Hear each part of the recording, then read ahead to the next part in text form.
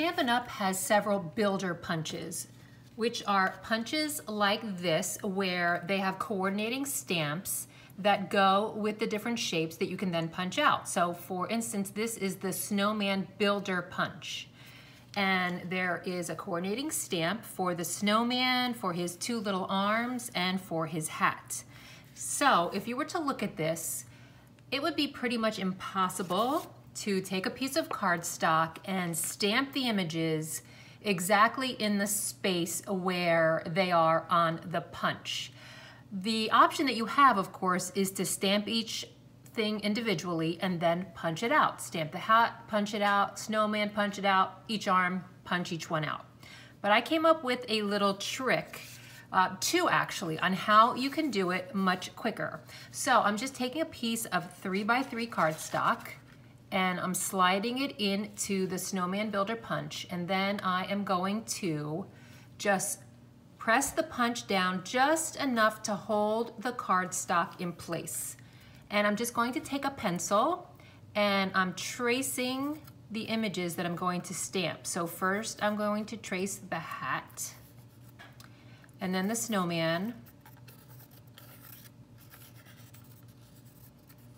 and then the two little snowman arms. Then I'm going to remove this from the punch, and I will apply the ink to my stamp and then just line it up over the pencil mark like that, and do that for each image, and then I only have to stamp it one time. So I'm going to use this on another example. So pretend that I stamped the snowman, I stamped the hat, I stamped the arms.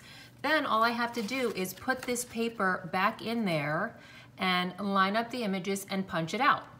The other thing that you can do is, Kitty Cat wanted to make a little visit there, is use your Stamparatus to do this. So just take your piece of cardstock that you've already traced your images on, and then take your stamps and put them with the flat side up and put them over top of the lines that you just drew. So there's my snowman, and then here are the two little arms, and remember, flat side up. And here is the hat. And then just put your Stamparatus plate over, grab some ink. I'm using black Memento ink because I'm going to color in the images. And just stamp down, and there you go. And then you just put this in your punch, line it up,